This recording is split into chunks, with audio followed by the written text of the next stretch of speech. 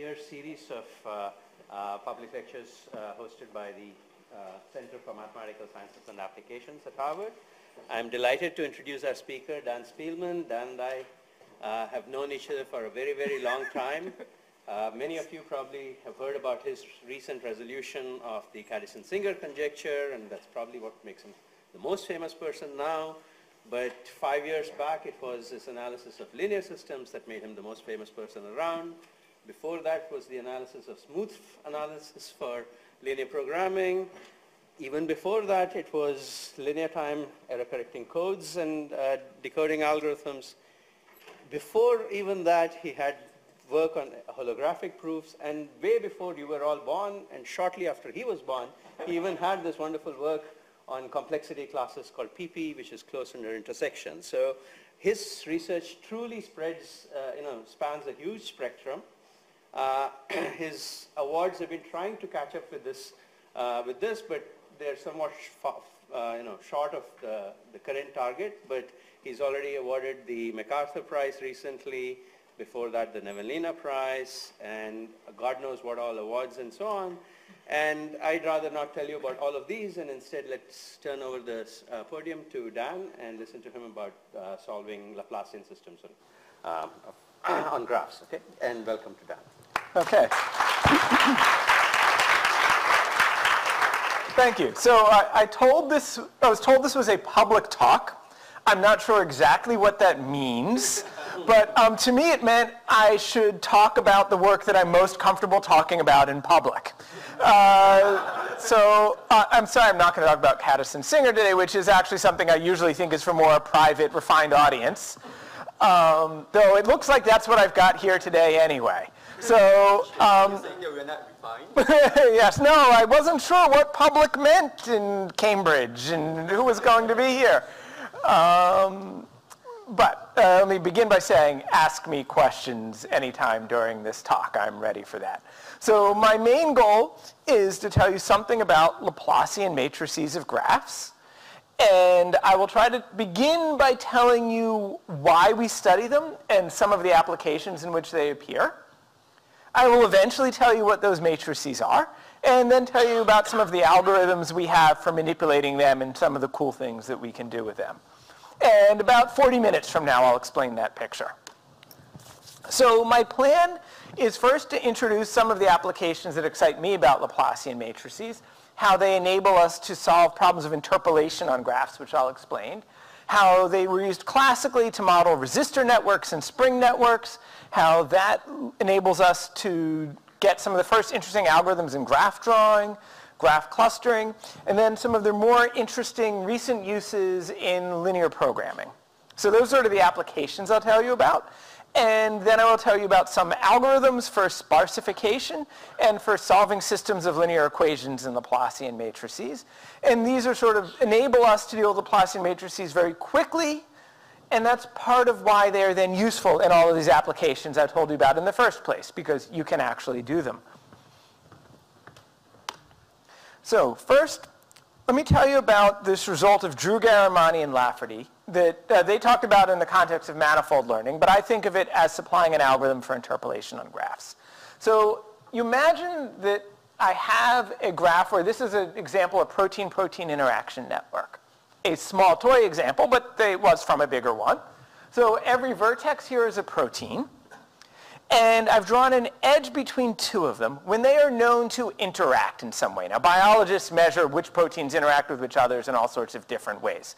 There are experiments, there's data. Let's not worry about exactly where that came from, but we should remember this might be slightly noisy.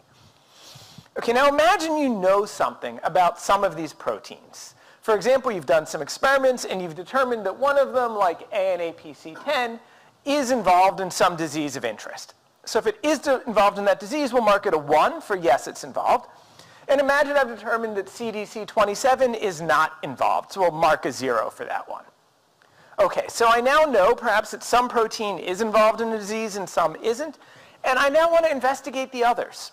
So to figure out which ones to investigate, I probably want to estimate what is the probability that these other proteins are involved in the disease. So what that means is I want to assign, a real number to each of these other vertices. And assuming that nodes that are neighbors in the graph and have an edge joining them or interact might be similar, you could say, I don't want these numbers to vary too much across the edges in the graph. Well, the way Drew, Garamani, and Lafferty suggested measuring this is they measure the sums of the squares of the differences across the edges. Okay, so to fix notation, letters like A and B will denote vertices of a graph. The pair AB is an edge. X is, you can think of as a function that assigns real numbers to every vertex, or think of it as a vector. It assigns a real number to every vertex. And they say, we want to figure out what is X at every single node. They say, let's minimize the sums of the squares of the differences across edges subject to the known values. So this is the solution you would get here. Now this object, the sum of the squares of the differences across edges, is going to be the main theme of this talk. This is the Laplacian quadratic form. There is a matrix called the Laplacian matrix, so that you can write this Laplacian quadratic form as X transpose Lx, where the rows and columns of L are indexed by the vertices. We're going to worry about what L looks like later. To begin, I just want to worry about the quadratic form that it defines. That said, one reason we do worry about L is if you actually want to do that minimization, well, you know the minimum will happen at the place where all of the partial derivatives are 0. So if you take derivatives, you find that in order to compute the minimum, you need to solve a system of linear equations, and this is a system of linear equations in a Laplacian matrix, or properly speaking, in a submatrix of the Laplacian. And that's one of the reasons we want to solve systems of linear equations later. Okay, so let me just review the Laplacian quadratic form of a graph. Again, you're given a graph. The Laplacian quadratic form takes as input a vector that assigns real values to the vertices, and then it tells you how smooth is that function across the graph. So it tells you what is the sum of the squares of the differences. So here I've given you a graph, a vector on the vertices, and the squares of the differences on all the edges. I should mention, you can also put weights on the edges if you want. And at least positive weights. Let's not think about negative weights. If you put negative weights on, there are different ways of doing it. One of them yields a mess. So let's just think about putting on positive weights. If you have positive weights, you just put the correct positive coefficient in front of that quadratic term for that edge. And you can absorb that into the Laplacian as well.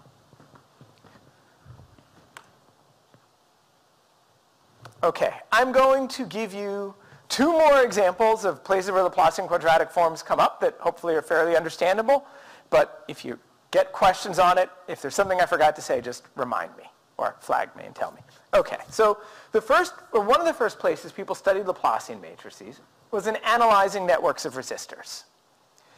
And they'd have a network of resistors and think of it as a graph. I like to go the other way.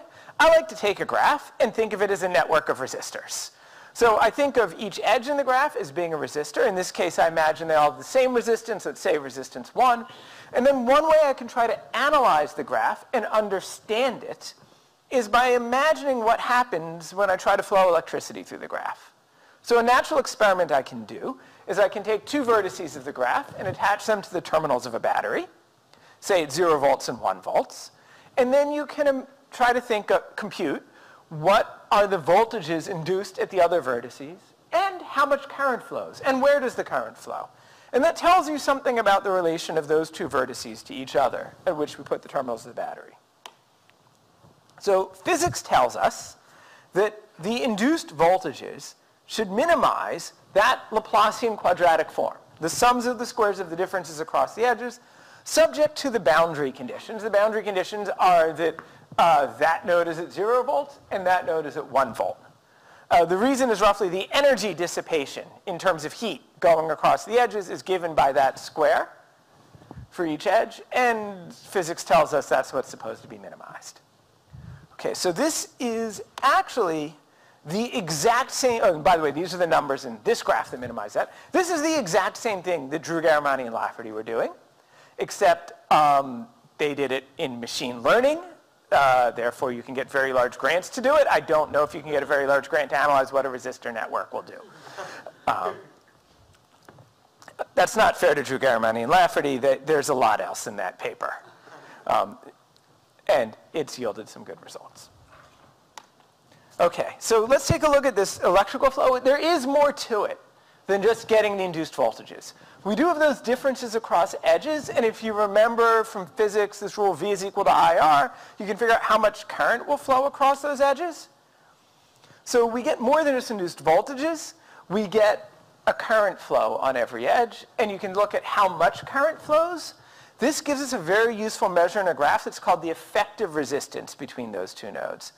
What that is it tells you if I imagine the entire network as just being one complex resistor between those two nodes, which it is, what is its resistance? That's what we call the effective resistance. Using the rule V equals IR, you can say the effective resistance between those two nodes is the reciprocal of the amount of current that flows when you put 1 volt there. So the more current that flows, the better connected those vertices are, the lower the resistance. That's one thing to remember when you're applying weights, and you can put this with resistors in. Very high resistance means you have a very weak connection. Infinite resistance is no connection. So high resistance corresponds to low weight. Similarly, low resistance corresponds to high weight. Anyway, so this sort of tells you if I treat the entire network as just one complicated edge between those two vertices, what weight should I assign it? Effective resistance tells you that. And this is a way of measuring how well connected those two vertices are that's a little more subtle than just asking, is there an edge between them? Or if there is an edge between them, what is its weight? Or how far apart are they in the network? Sort of the more independent short paths you have between those two nodes, the lower the effective resistance will be. Okay, here's the other physical model I like to talk about, spring networks. So here, you think of every edge as a spring. Now, the spring constant in Hooke's law is the weight. And there's a natural experiment you can do. Again, you can nail down the positions of some of the vertices and see where the others are going to settle. And again, physics tells us that when a string is stretched to length L, the potential energy should be L squared over 2, and that the nodes should wind up in the positions that minimize the total potential energy. So physics will tell us that the eventual position of the nodes will minimize, again, the Laplacian quadratic form, subject to the boundary constraints, which are where we've nailed those vertices into the board. But now, again, once you go to this model, you can suddenly do something a little more interesting than you can with electrical flow. We were talking about electricity. I had 0 volts and 1 volts. Here, I can put these vertices anywhere. I can put them in two dimensions, or in 3 dimensions. I can fix those vertices anywhere and see where will everything else settle. This gives us one of the first really interesting algorithms for graph drawing. So this appears in this beautiful 1963 paper by Tutt called How to Draw a Graph. So the way to think about it is you start out with some graph, and I imagine it might just be a jumble of vertices and edges, and pick some nice feature in the graph like a triangle. Okay, here's a triangle in the graph. Then let's take the vertices in that triangle and move them to the outside of the picture. And let me nail down their locations. And let the edges now act as springs. Let this settle. It'll bounce around for a while. Tutt proved that if the graph is planar and 3-connected, this gives you a planar embedding of the graph.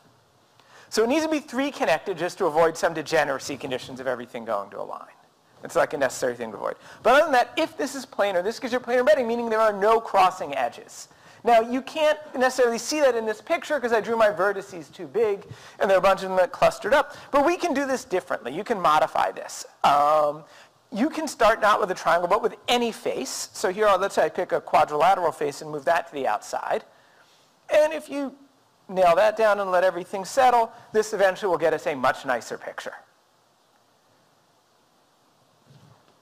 And again, if you want to make your picture even nicer, in theory, you could do so by adjusting the weights of your springs and things like that. So this is like one of the first really amazing results in graph drawing. Now, to me, this theorem is amazing for 2 reasons. One, because it's true. I mean, why should springs care about my very human desire to draw pictures of graphs without crossing edges? I don't know why. But they do, and they do it for us. The other thing that's really amazing to me is that Tutt proved this back in 1963. So if you know me, you know that before I would ever prove a theorem like this, I would have done a million examples to check that it was always true.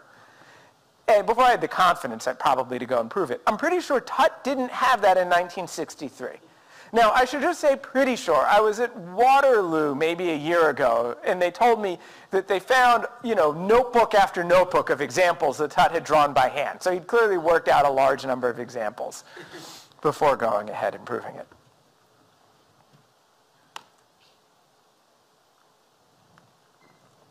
Okay, so that is my motivation for the Laplacian quadratic form. Let me tell you something else I like to do with them. I told you there's a matrix there. And again, in a moment, I will tell you what the entries of the matrix are. It's important to know we can make L a symmetric matrix. And I'm sure you all remember that whenever you have a symmetric matrix, it has n eigenvalues. One of the great things about symmetric matrices, we can find n real eigenvalues and orthonormal eigenvectors. And shockingly, these tell us a lot about a graph. So, I remember when I first learned this, I was sort of amazed that eigenvalues and eigenvectors of a matrix associated with a graph should have anything to do with the graph's combinatorial properties that I like to study. And I don't think I have time right now to tell you too many examples, but let me at least convince you that it has to be true. And that, I think, will suffice for now. So the way I will show you this is by using these eigenvectors to draw a graph. This is from a paper of Hall from 1970. So Hall sort of says, imagine you have a graph like this one. This drawing is not that informative to me. So we're going to draw it by computing eigenvectors. So remember, the Laplacian matrix, the rows and columns are indexed by vertices. So if I compute an eigenvector gives me a real number for every single vertex. Well, if I want to draw, I need two eigenvectors. So here's Hall's spectral graph drawing. We don't care about v1, the eigenvector of the smallest eigenvalue, because it's the constant vector. Constant vectors, things that are the same at every vertex, are not very informative. We compute v2 and v3. Again, v2 and v3 assign a real number to every vertex. So what I did here is I drew, say, vertex 7 at v2, the seventh coordinate, an eigenvector 2, gave me the x coordinate, and then the y coordinate I got from v3. And then the edges, I just drew a straight line. So the eigenvectors give me locations for the vertices. And this is a beautiful picture of this graph. Now you can ask, how often does this happen? The answer is very often. Meaning, if someone comes into my office, as sometimes happens, and says, Dan, I have this graph, can you tell me something about it? This is the first thing I try. It doesn't always work, but when it does, it's just amazing. If you get a beautiful picture of their graph, they're like, oh, thank you, now I know what that graph is. So here's an example. It's one of my favorites. This is the famous airfoil mesh. So how many of you have seen the airfoil mesh before? Could I get a show of hands? Okay. Well, some of you in a talk of mine, probably. But if you're a MATLAB user, it's one of their default examples. So type load airfoil, and you get this graph and coordinates for the vertices. So this was used for modeling airflow around an airplane wing, and that's a cross-section of the airplane wing. So right, this graph comes with the adjacency structure and the coordinates. To produce this picture of it, we drop the coordinates. Just take the adjacency structure, just take the Laplacian matrix, compute the second and third eigenvectors, and use those as locations to plot the vertices. And you get this picture, which is really nice. And I think that has to at least tell you that this can't be an accident. These eigenvectors know something about the graph. And actually, let me show you how nice it is by zooming in on a portion of it. If we zoom in up here, it's planar up there. It's beautiful. Actually, as a matter of fact, if you look at this image, it is not a planar drawing of this planar graph, but it really decomposes into sheets that occasionally bend over each other. Yes, Boaz, you're thinking. If you looked at, say, eigenvectors, number, I don't know, instead of 2 and 3, yes. about 3 and 4 or something like that, what happens? If you look at 3 and 4, it looks like you took this graph and you bent it over itself twice. Well, twice in one direction and 3 times in the other direction. So it's sort of like you projected it onto some piece of paper and then you bent it around a few times in space. But I can't bend it 2 ways very easily and then project down. That is my empirical answer. I have no theorem to explain this. I've been asking people for 20 years for a theorem to explain this. There's some that are getting closer. I mean, probably the right theories probably come from people studying discretizations of PDEs. Yeah. So no, Hall did not really prove a theorem other than he set this up as an optimization problem and then showed that the minimum is achieved by the eigenvectors. So he actually doesn't, he talks about this as here's an algorithm for how we want to decide where to place certain vertices and then observes the eigenvectors give the solution. And I don't remember if Hall used the word Laplacian or not. It might have been before his time. Okay, and of course, not everything can be drawn nicely in 2 dimensions. Like, take the dodecahedron. If I take the one skeleton of a dodecahedron and do this with it, I get what looks like a squashed dodecahedron. That's because I've actually done something wrong. If I take a look at the second smallest eigenvalue, lambda 2, it has multiplicity 3. Meaning I shouldn't be taking V2 and V3. I should be taking V2, V3, and V4, and I should be plotting the dodecahedron in 3-dimensional space in front of us, and then you get exactly what the dodecahedron is. And really, when I said I want 2 eigenvectors from a 3-dimensional eigenspace, I made an arbitrary choice of which 2 it was, or my code did, and just projected the image down. And this is true for every Platonic solid in any number of dimensions you want, and some other generalizations of them. You take the eigenvectors of the lowest dimensional eigenspace, you get an embedding of that solid in the correct dimensional space.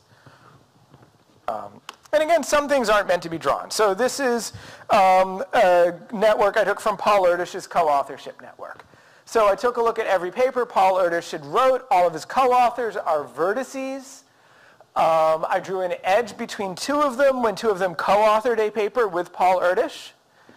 The graph is not connected, but it does have a very big connected component. I drew that large connected component. Still not a great picture. Okay, that's fine. I mean, some things you can't draw. You can't expect to draw everything. But even when you can't draw a graph, Laplacians can help you. So when I can't draw a graph, what I like to do, usually, is find clusters in the graph. At least try to discover some sort of organizational structure to the graph. So the way we find clusters, or we define them, there are various ways of defining clusters, I should warn you, but usually what they do is you look at a set of nodes in a big graph, and you look at something like the edges on the boundary, the edges going from inside the set to outside the set, and you usually want there to be not too many of them. Now, you have to say not too many relative to what? Usually to something like the number of vertices inside the set. So you might divide by that. Or the number of edges inside the set. There are different ways of setting it up. But all of them are related to the Laplacian. So the reason is the Laplacian quadratic form lets us measure the boundary of a set of vertices. So if I take the characteristic vector of the set of vertices, it's a vector that's 1 inside the set and 0 outside the set, and plug that into the Laplacian quadratic form, I get the size of the boundary of the set S. I mean, the reason, of course, is because you take a look at the sums of the squares of the differences of this function across the edges, and for the nodes that are outside, they contribute 0 minus 0 squared, nothing. The edges that are inside, you get 1 minus 1 squared. They contribute nothing. And the edges going from inside to outside give you 1 minus 0 squared. OK, that's 1. So you get 1 for every edge on the boundary. Oh, and if we have weights on edges, this counts the size of the boundary measured by weight. So you get the sum of the weights of the edges on the boundary. This observation leads to a very powerful set of heuristics for finding clusters in graphs that are called spectral clustering and partitioning heuristics. Some of you here are experts on these. So in essence, what the spectral clustering heuristics try to do is try to find a vector x. It should be a characteristic vector, but we can't start there. We want to find a vector for which the Laplacian quadratic form is small, but x is somehow reasonably big. And a great way to start is to compute the second eigenvector. So you compute v2. Let's say that assigns a real number to every vertex.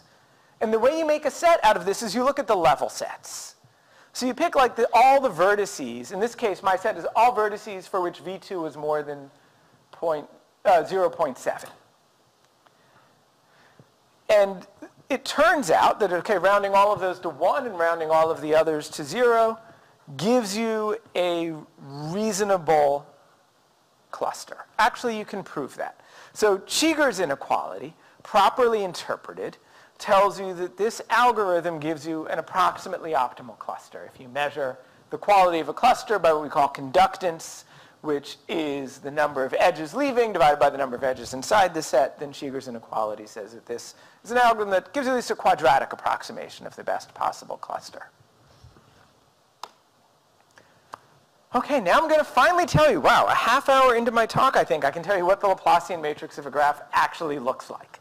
We've been talking about the quadratic form all this time. By the way, the reason I pushed this very late into the talk is, one, it doesn't help our motivation, but two, when I first learned about Laplacian matrices, I was told what the entries were, and I was told it was a matrix that looks like this, and then was told to, given homework problems, and I had to prove things about it. And all of those proofs were hard, unless you knew what the Laplacian quadratic form was, and if you knew what the Laplacian quadratic form was, then all of them were easy. So this is why I'm trying to right the world by putting the quadratic form first. And the matrix, it's useful, but we'll do it later. Okay, so here's what the matrix looks like. The matrix has non-zero off-diagonal entries. They're negative when there are edges in the graph. So for example, that blue edge up there between node 2 and node 6 corresponds to the -1 in row 2 and column 6. It's a symmetric matrix, so we also get a -1 in row 6 and column 2. Where there are no edges, we have 0, and the diagonals are the weighted degrees of the nodes. That means the diagonals are set just so the sum of the entries in every row and column is 0. So the diagonals can be positive. And of course, if I had weights on the edges, then the weights appear in the off diagonals, negative. So we can prove that. I'll prove it, tell you what the proof is. It's not hard. Recall that we can write the Laplacian quadratic form as a sum of terms, one for each edge. Well, what that means is we can really take the Laplacian and write it as a sum of baby Laplacians, one for each edge. So I will let LAB be the Laplacian matrix for the graph that just has edge AB in it and nothing else. So we can write the Laplacian as a sum of those. And what those look like, well, here's the Laplacian for the graph with just edge 1, 2. It only has nodes 1, 2, but you can pad with zeros to put the others there. It looks like 1's on the diagonal, -1's on the off diagonal, and the reason is that's the outer product of the vector 1 minus 1 with itself. And the vector 1 minus 1 is what you need to multiply x by to get x of 1 minus x of 2. So that gets you the appropriate square, and that's how you can prove the Laplacian matrix has this form.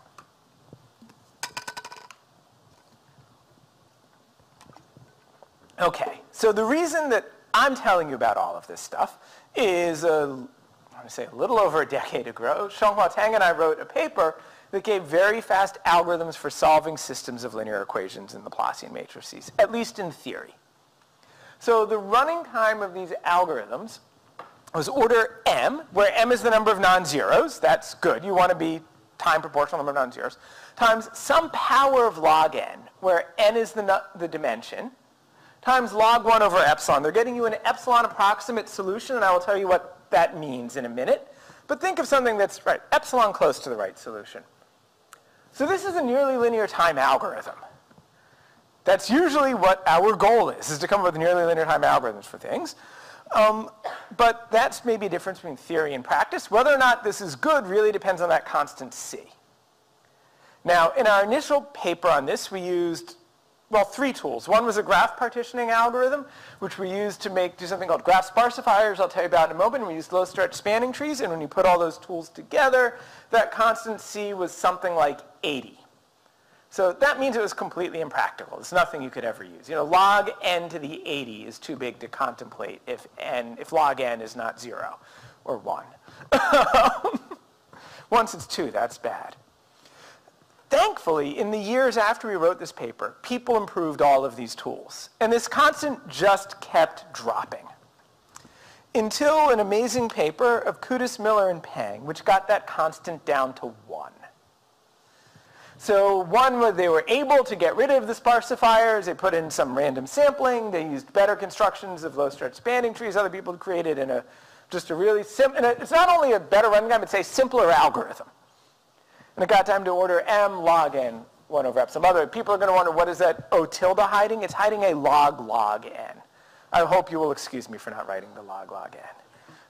But I want to get rid of it. Anyway, but that is really fast, and I thought we were done at that point. Until a few years later, Cohen, Kyng, Petrucci, Peng, and Rao got the constant down to a half. Okay, so think about this. If you want epsilon to be a constant, which you usually do in most applications, then this is like m root log n time. That is asymptotically less time than it takes to sort the non-zero entries in the matrix. And you can get approximate solutions to systems of linear equations in that time, asymptotically speaking. Now, if we're not asymptotically speaking and we care about what actually you can do, there's some pretty good code out there. There's code called the Lean Algebraic Multigrid by Leibniz and Brandt. There's the Combinatorial Multigrid written by Kudis before that paper. So it was before that technology was available. And I have a package called Laplacians.jl, and I will tell you at the end of this talk a little about the algorithm we implement there. It's called approximate elimination by Rasmus Kyng, who I saw sitting here a moment ago, and I lost track of where he is. There, thank you, Rasmus. Anyway, we have a variation on that that I implemented. And I'll give you some comparisons at the end, but you can solve these quickly. Yes? What's solving a Laplacian equation? Sorry. Oh, so let's say I want to solve Lx equals b. So in the Laplacian matrix. But really the right way of saying what is solving a Laplacian equation is something like I nail down some vertices and you want to figure out where all the rest of them are going to land to do graph drawing. That is what solving Laplacian lets you do. It also lets you compute very quickly the eigenvectors of smallest eigenvalue. So if you want to do spectral graph drawing or things like that, the fastest way to get those eigenvectors is by doing something like log n solves with a solver like this. Otherwise, the large eigenvectors are pretty easy to get, but the low eigenvectors solving, because you're really doing power method in the inverse, and this is the right way to get at that. So this basically tells us you can do things with almost anything you really want rationally with Laplacian, we can do really quickly now. That's part of why I made a package out of it, to make it easier for people to do it. Okay, I should just briefly mention, what do I mean by an epsilon approximate solution to a system of linear equations? It's almost what you'd think it should be. So if I want to solve Lx equals b, my epsilon approximate solution is some vector x tilde, which should be close in norm to x. Let's not worry about the actual norm I choose yet. The idea is the difference between x tilde and x should be most epsilon times the norm of x. That's sort of the right way of scaling things. So the odd thing you'll notice here is that I'm not using the standard Euclidean norm. I'm writing this in terms of the matrix norm. So the matrix norm of a vector is just the square root of v transpose LV. Or think of the norm of the square root of the Laplacian times the vector v. Now you're wondering probably why the heck am I working in this funny norm? It doesn't look intuitive. I was wondering the same thing at one time when I started reading the literature in numerical linear algebra. Because if you read the papers in numerical linear algebra, this is how the guarantees look. This is sort of what is natural from the algorithms that people produce. But actually, more importantly, if you are going to use Laplacian solvers as a subroutine in something else, this is how you want to measure your error. So a lot of times what we want to do with Laplacian solvers is we use them as a subroutine in something else. And then if you're going to solve to some error, you want to figure out how does that error play with your next application. Almost always, this is the right way to measure your error, to plug it into the next application. And Alexander Madry is the one with the next applications who will hopefully testify to this if we ask. Or hopefully at least won't disagree with me, because there could be cases I don't know about yet. But this is how you want to do it. So this is why, okay, so it's a little bit of extra work to understand a slightly more complicated norm, but it saves a lot of pain later when you're trying to understand how approximate solves play with every other application you're using them for. So let me tell you about some of those. One of my favorite ones are how Laplacians arise in solving linear programming problems that are naturally defined in graphs. There are a lot of natural linear programming problems which, if you solve by an interior point method, many of you may know interior point methods give you ways of solving linear programming problems, but what you might not know is that at every step, the interior point method is solving a system of linear equations. And it's a nice system of linear equations if your problem is nice. And if your problem resides on a graph, usually the system of linear equations is either a system in a Laplacian matrix or something that's very close to a Laplacian matrix. So that means you can speed up interior point methods by looking inside this black box, not just using a linear solve or backslash or whatever it's using. You replace the linear system solver, as we're doing with Laplacians, with a Laplacian solver, and you can make things faster. So at the moment, the fastest asymptotic algorithms for many problems go through this route. So like the fastest algorithm for maximum flows and min-cost flows is by Alexander Madry and goes this route. The fastest algorithm for computing shortest ST paths goes this way. Now, okay, you're wondering probably why is shortest paths a problem? Allow yourself to have both positive and negative edge lengths. If you can have both positive and negative edge lengths, you can't just use your standard, growing approach to shortest paths. And the fastest algorithm by Cohen, Madry, Sinkowski, and Vladu runs this way with a custom-built interior point method. They can't just use the plain old interior point methods. They need to tweak it a little. And isotonic regression, which is a classic problem from statistics, and I had a paper with Rasmus Kyng about Lipschitz learning. It's something when we want to regularize. It was related to the problem I gave you initially of Drew, Garamani, and Lafferty of doing interpolation on a graph, but with a somewhat different objective.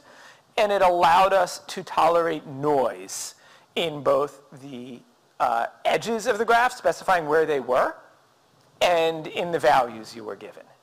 And actually, this is one of the things that really motivated me to try to implement Laplacian solvers well, was in order to do the experiments for that paper, we needed to solve some linear programs that were fair, and actually even worse somewhat, that were fairly involved. And this was the right way to do it. Okay, so let me just show you roughly how this looks for the maximum flow problem. So can I get a show of hands for how many of you have seen the maximum flow problem before? Okay. All the computer scientists and probably a few people who haven't. Okay, so, just to remind you, usually you have a graph with edges and they have some capacities for how much stuff they can transmit. And you want to ship as much stuff as you can from a source vertex S to a destination vertex T. So you set this up as a linear program. You want to maximize how much is coming out of node S, subject to some constraints. One of them is for every node, the flow in is equal to the flow out. And the other is that, so those are equalities, and then you have inequalities, which is for every node the amount of flow should be positive but less than the capacity. So if you see what an interior point method is doing with this, by the way, here's the solution for this graph. Okay, what an interior point method is solving many problems of the following form. The same graph, just changing weights. And the problem is it wants to find some flows. They need to satisfy flow in is equal to flow out constraints. And the flow out of S is the flow into T is the same. That should be the amount we flow.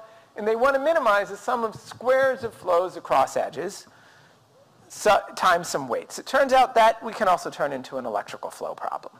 So this problem that they solve, you can solve by solving a Laplacian system. And just what the interior point methods do is they keep solving these systems just with different weights. Roughly, my cartoon in my mind, I don't know if I can make it rigorous, is I think about you solve this electrical flow problem. The electrical flow problem doesn't know anything about your capacities. It just gives you some flows. And when things are above capacities, well, we just increase the resistances on those edges so that it will want to send less along those edges. That's the cartoon in my mind. I mean, Alexander and I were at one point able to make this somewhat rigorous, but it's not exactly, it's never exactly lived up to my cartoon, let's say. Okay, and as I mentioned, for things like min-cost flow, this now gets you the fastest known algorithm. So min-cost flow, you're not just trying to compute a flow, but among all the flows that send a certain amount, you now have cost for edges, and you want to say minimize the cost. This is the fastest asymptotic algorithm. I guess the chain of work, depending on which regime you're looking in, comes from work of myself and Deitch, or Madry, or Lee and Sidford. And I'm working on an implementation project with Kimon Fontelakis and Anoop Rao. We think this will actually be the fastest algorithm for min-cost flow in practice. Max flow, the code is sufficiently optimized. I don't think we can win.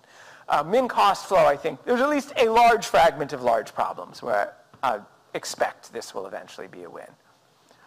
But it does take making some improvements in the interior point methods, because when you take a look at the best interior point methods, they're usually fairly optimized, and you can't just take their code and swap out the linear equation solver. At least it's not painless.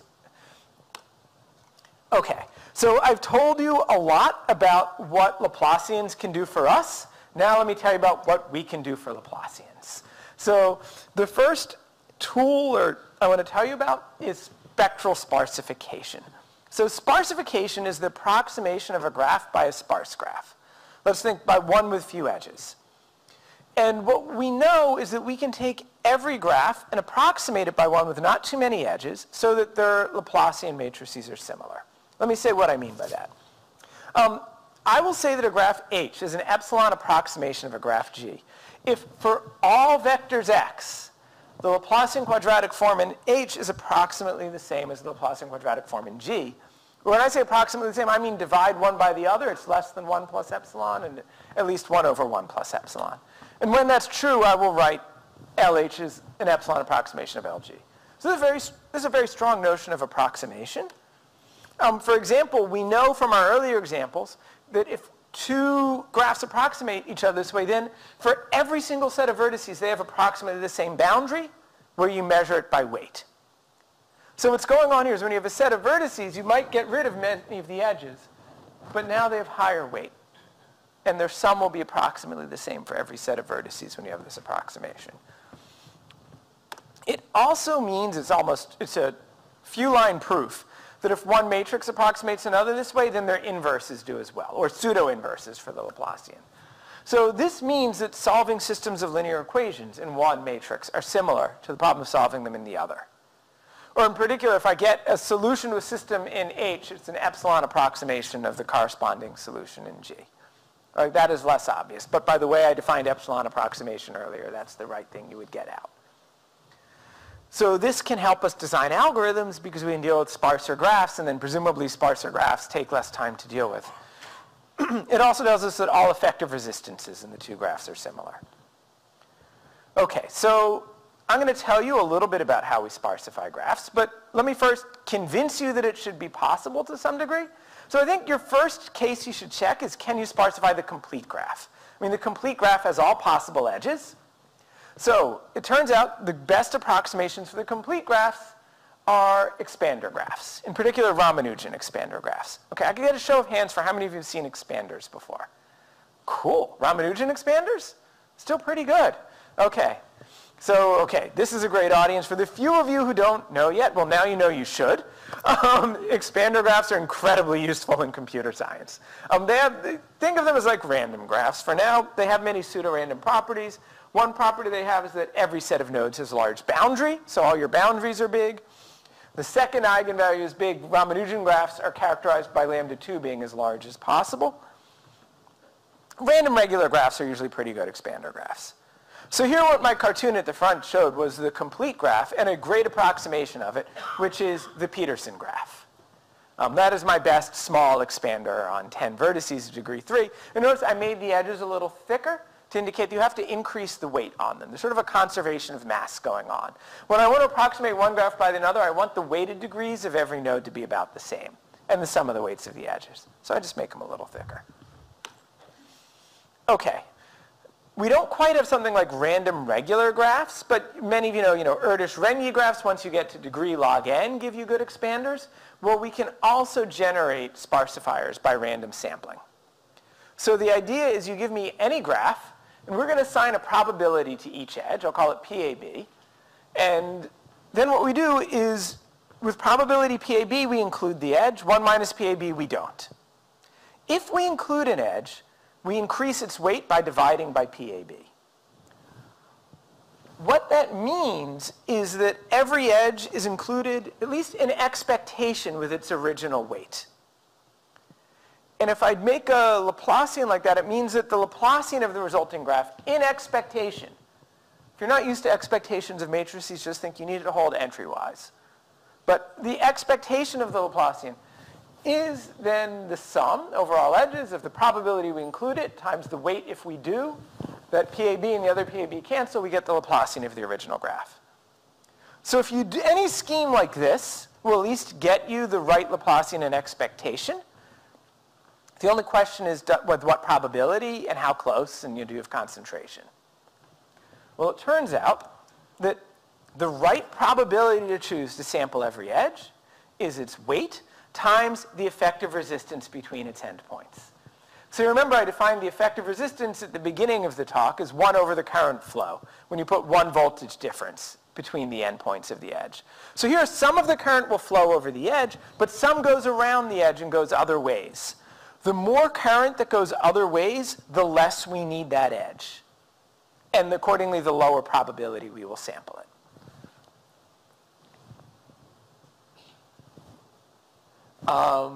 Also, if you take a look, to really make this proof work nicely, you need some matrix concentration bounds.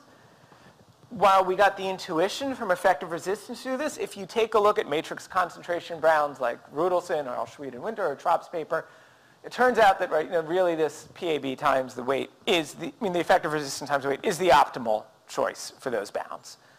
So that optimizes those bounds. And this gets you a sparsifier with order n log n over epsilon squared edges, which is pretty good. It's not as good as an expander, which was like constant degree, but this is close. Yes? I'm curious, is there a sort of constructive way to do this that doesn't require knowing W already when you do this? Oh, if you don't know the weight, you need to know the weights of the edges, certainly, to do it.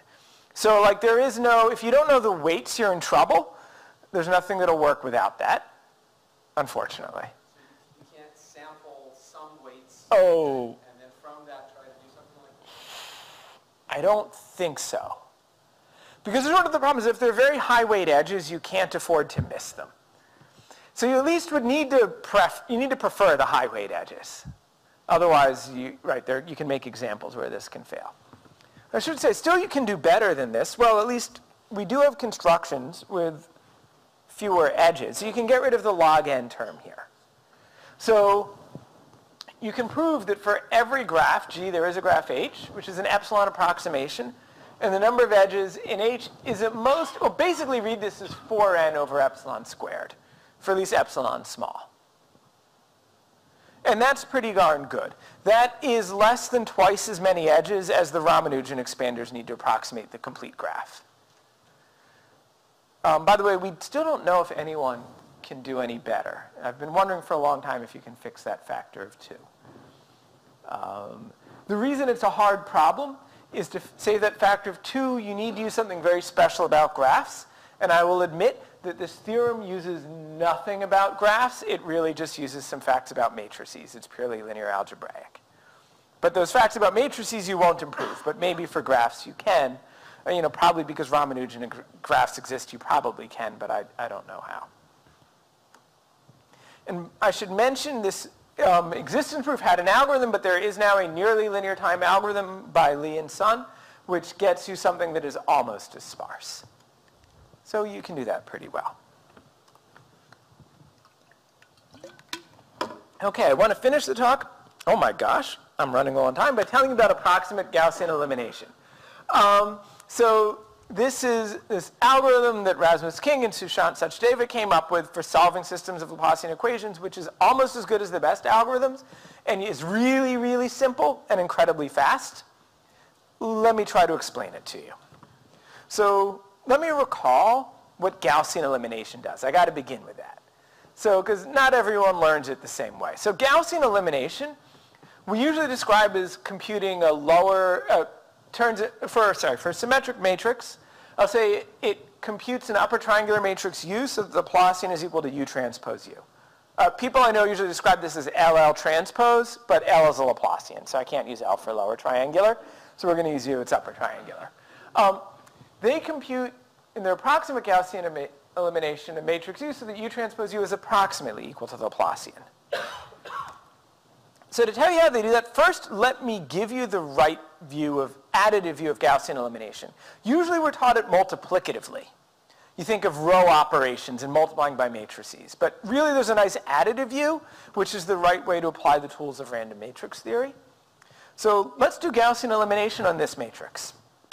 So what we do is we first find the rank 1 matrix that agrees with it on the first row and column. Oh good, that works on this projector. Here, so I take a look at the first row and column. Find the rank 1 matrix that agrees with that. You can see it's rank 1 because I'm writing it as a vector times its transpose. Now that I've done that, subtract that off. That corresponds to like Gaussian elimination of the first row and first variable. We are left with another matrix with zeros now in the first row and column. Find the rank 1 matrix that agrees with that on the next row and column. Here it is. We're good, we're making progress. It starts with a 0, okay? Subtract off that rank 1 matrix and keep going. And when you're done, what you've done is you've taken your matrix and written it as a sum of outer products of vectors with themselves and zeros increasingly appearing, more and more zeros per vector. This is what Gaussian elimination does. I want to point out right now that the running time of this is proportional to the sums of the squares of the non-zeros in each of these vectors. The amount of time it takes, say, to subtract off one of those outer products is proportional to the number of non-zeros squared, because that's how many non-zeros there are when you take the outer product. So the time of Gaussian elimination comes from these non-zeros. To make it faster, we need to put more zeros in there. Oh, by the way, to get my lower triangular times upper triangular matrix, I just take those vectors and assemble them together, the columns. That's my lower triangular matrix, and my matrix U is its transpose. So that gets you U transpose. Okay, so we're going to do the same thing, but with some random sampling in order to get a sparser matrix faster. And there's one really important thing I need to tell you about Gaussian elimination of Laplacian matrices. Laplacian matrices are closed under these row operations. So if I take a Laplacian matrix and I subtract off the rank 1 matrix that agrees on the first row and column, the remaining matrix is still a Laplacian. That is a very important property that we wind up exploiting. So we keep getting Laplacians. Here's the other thing. In the graph, what you can understand is that when you eliminate a node, you wind up getting rid of it, but then you create or add in a clique on its neighbors. So when I eliminate a node, we create a clique on its neighbors, but we don't want to build that clique. Writing it out would take a while. What Kyng and Sachdeva do is when they create that clique, instead of creating it, they sparsify it. And because it has a nice closed form and implicit description, they don't ever have to construct it. They can construct a sparsifier for it without ever needing to construct it. So they're going to replace it by a sparsifier. And it's a really nice randomly chosen sparsifier. So let me just tell you, when you eliminate a node of degree D, they wind up putting D random edges between its neighbors. So they eliminate a node of degree D, they put in D edges, so the number of edges doesn't grow. And there's a very, very simple rule for choosing them. Basically, each node chooses one neighbor with probability proportional to the weight of the edge connecting it to that. Okay, I don't have time to say all the details, but I'm going to tell you it's simple. You can implement it. If you implement it, your code won't work unless you do two very special things. One of them is you need to replicate the edges before you begin. So they begin by actually making log n squared copies of every edge. After they do that, then the procedure I described works. Oh, and you need to randomly permute the vertices. Yes, Alexander. Do you need to do that, or do you need to prove? You need to at least have log n, it seems, and you need to randomly permute. There are bad orders. Yeah, we don't know if you need to randomly permute, but there are bad orders you could go through, which is interesting. So that gets you time order log m squared. I will tell you that I don't think I say it here. Okay, so in this Laplacian's JL package, I implement a sort of heuristic variation on this, which doesn't seem to need to permute. We have no theory yet, but we also have no counterexamples yet, and it works pretty well. So let me just mention Laplacian's package is meant to do a lot of these things that I told you about. One of the most useful things it has is some tricky graph generators. So since I'm running low on time, let me just tell you a few experimental results and finish. So you can compare this to other algorithms. Now, what you compare on, which matrices you care about really affects how your algorithms do, right? So one of the first things people try is grid graphs. So if I try a 1,000 by 1,000 grid, approximate elimination solves it to like 8 digits of accuracy in 6.3 seconds. Combinatorial multigrid is 3 seconds. Lean algebraic multigrid is 15. Those are the algorithms I usually like to compete with. Those are the ones that are really pretty fast, so it varies. Try 100 by 100 by 100, 3D, pretty similar. You can ask, what about a random 4 regular graph? Well, here, our algorithm is slower than those other two. That doesn't bother me that much. Random regular graphs are really the identity. Algorithms like conjugate gradient, which is really simple, really outperform that. So everyone's going to lose to conjugate gradient on those graphs. You can ask about preferential attachment graphs. We're somewhere around the middle. LAMG is winning on those, but there's a very old heuristic called incomplete Cholesky preconditioners. Those win on preferential attachment graphs. Those were the workhorse of scientific computing for a long time, but on some of these other graphs, they do horribly. Okay, I told you I have a generator, this thing called Chimera, which makes very tricky graphs. I used to break my code. Unlike this Chimera, you find that our algorithm took 2.5 million vertices. Our code took about 28 seconds. Here, CMG died, taking 350 seconds. You start to worry about these things when you're running a loop and you start calling another algorithm many times. You start worrying about its worst performance rather than its average performance often. Because sometimes it's really bad. Well, maybe you care about its average performance, but actually say the average performance is dominated by some extreme example. So here's an example that came up solving min-cost flow problems, where we found examples where their LAMG sometimes took forever. The one that stopped after 60 seconds, because at some point once it takes more than 10 times as long as my code, I just got to kill it. Otherwise you wait forever. So what is the summary? Approximate elimination reliably handles somewhere between 300 and 500,000 non-zeros per second, if you want 8 digits of accuracy. The other algorithms vary a lot. If you have a particular application, you should try all of them. But at least this one is reliable enough for us to use as inner loops and like interior point methods. Okay, I now really want to just mention a few other recent developments. There are other families we can solve. You can have complex weighted Laplacians instead of 1s minus 1s, or even have matrices there that are orthonormal matrices. These are called connection Laplacians. And I've been spending my spring break, by the way, writing code to solve those systems quickly. I think I finally got it working right last night. We'll see tonight. A very recent development was handling Laplacians on directed graphs. We can now solve those systems of linear equations quickly, at least in theory. Why do you care about this? If you have a random walk and you want to figure out the stable distribution, there was no non-trivial algorithm for doing that before these papers, which is shocking because we've been studying random walks forever.